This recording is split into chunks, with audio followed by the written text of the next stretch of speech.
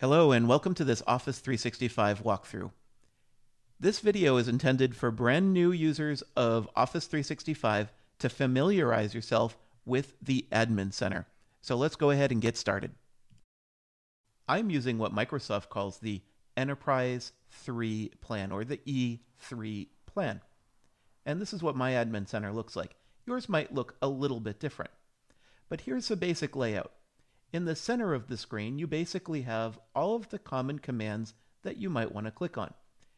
Along the left-hand side are all of the menus that you might want to use, and this gives you a lot of control. Let's take a look at them. Starting with the users area, you'll find that you can add, delete, deactivate users here.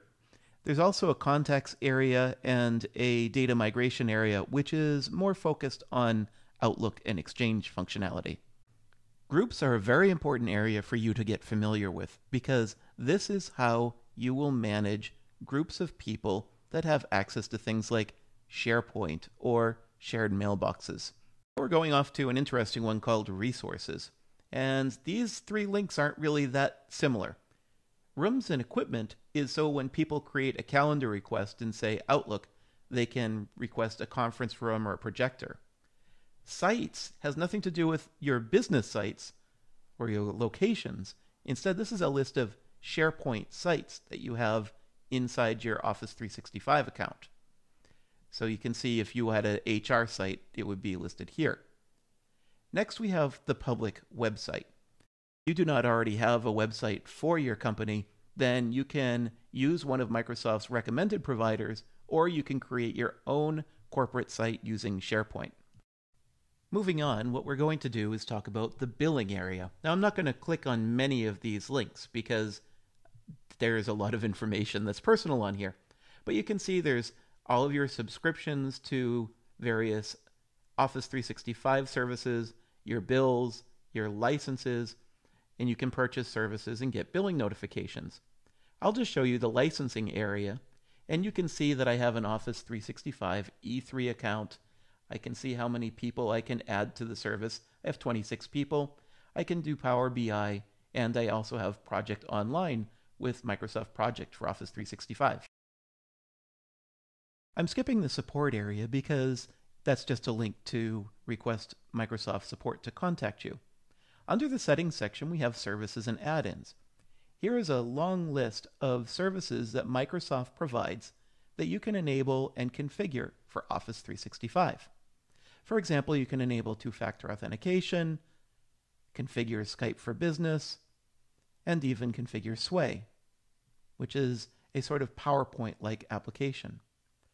Security and privacy allows you to configure password policies, like how long it takes before a password expires and whether or not people can change their own passwords. It also allows you to configure sharing, so you can determine whether people can share information outside your network. Domains allows you to add your corporate network domains to Office 365. By default, you're going to get one account, which is what you signed up with, and then you'll probably add your corporate network, but you could add more. Moving on to the data migration area, Microsoft assumes that since you're using Office 365, you might be moving off another platform. So here's where you can import data from Gmail or upload old Outlook files. Now we're moving on to the reports section. Have you ever purchased an application and then you're wondering what features people are using?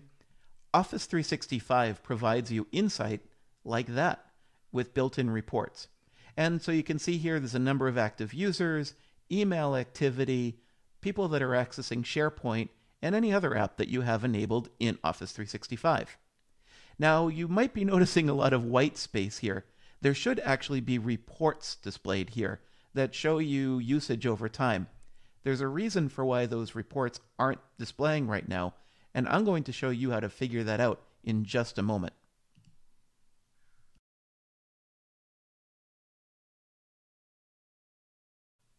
Security and compliance run deep within Office 365. This is your central portal, if you will, to manage your auditing of data, protection of data, and also data loss prevention, which Microsoft terms DLP. Now let's head over to the service health section. If you'll recall earlier in this video, we went to the reports section and I was showing you active users, a number of files, and SharePoint usage, but I had expected to see some charts and graphs. They weren't displaying. If I come here to the service health area, you can see that there's an incident. And sure enough, it's saying can't generate reports. And it further says admins are unable to generate reports from the Office 365 admin portal. So essentially, I now know why those reports weren't showing. I can also refine my criteria by using these menus on the left. Similar to the service health area, we have the message center. The message center will also inform you of potential incidents, but it will also give you a timeline as to what new features are being added to Office 365. Maybe even features that have been deprecated, they're removing from Office 365. And it's also just giving you news and updates so you can stay up to date on your Office 365 environment.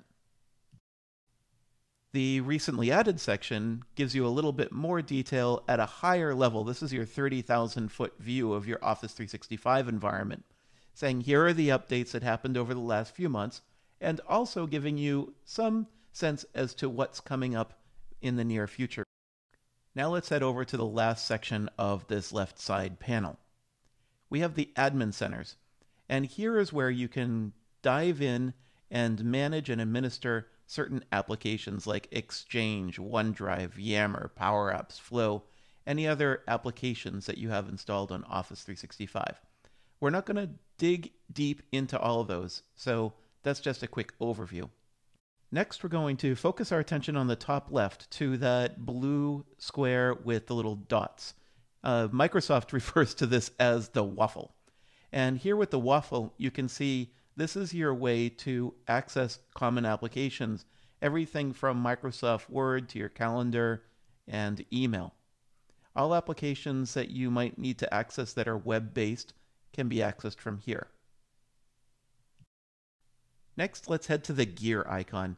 This is the settings area. Some of these settings are for you and others are for the entire Office 365 implementation. So don't go changing a theme unless you know exactly what you're doing. You can set up notifications, change your password, and you can also set the default home screen. Even if you're an admin, you may not want to go to the admin center every single time. You might want to go to mail. So you can change that here. Just to the left of the gear icon is that little bell icon. That's your notifications bar. In the notifications, you will see important notices from Office 365 coming to this one central location. Now let's head to the bottom of the page where it says feedback. Microsoft really does appear to be paying attention to this feedback that you give.